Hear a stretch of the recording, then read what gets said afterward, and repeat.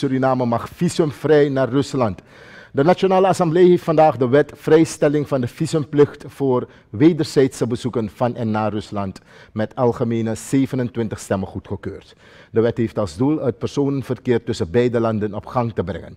DNA-voorzitter Jennifer Geerling-Simons stemde ook voor de wet, omdat ze vindt dat Suriname als klein land grote en meerdere vrienden moet maken in de wereld. Ik doe het niet vaak, maar ook de voorzitter gaat de stem motiveren vandaag. We moeten ons land niet zien als David tegenover Goliath, want dan zijn we echt in die positie tegenover Verenigde Staten, China, Europa enzovoort. We zijn een klein land.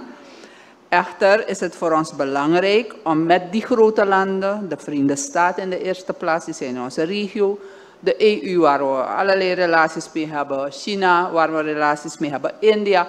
Het is voor ons wel degelijk belangrijk om, zoals we dat heel veel jaren geleden al hebben aangegeven, ook onze buitenlandse politiek te diversificeren.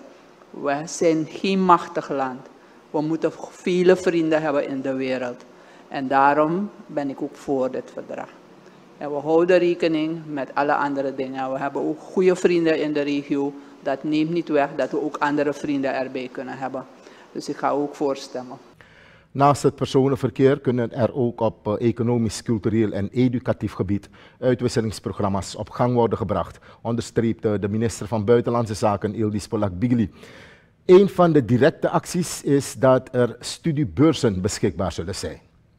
Laat mij alvast aangeven dat ik blij ben dat ik kan horen dat in ieder geval men het belang inziet van de overeenkomst.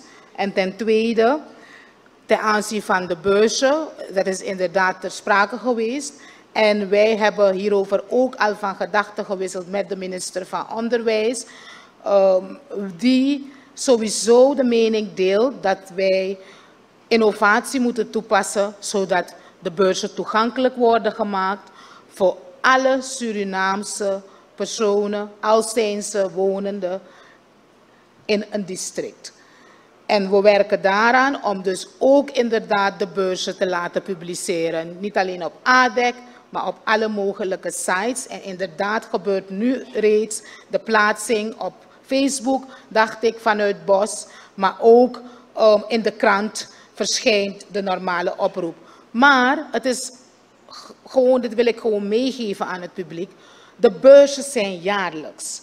We hebben vaste partners van wie wij beurzen krijgen. Dus behalve dat wij publiceren, zou het publiek ook het ministerie van Onderwijs of het ministerie van Buitenlandse Zaken kunnen benaderen om na te gaan wat aan beurzen aanwezig zijn. Aldus Yildiz Polak-Bigli, minister van Buitenlandse Zaken, vandaag tijdens de behandeling van de wet vrijstelling van de visumplicht voor wederzijdse bezoeken van en naar Rusland. De wet is met algemene 27 stemmen goedgekeurd.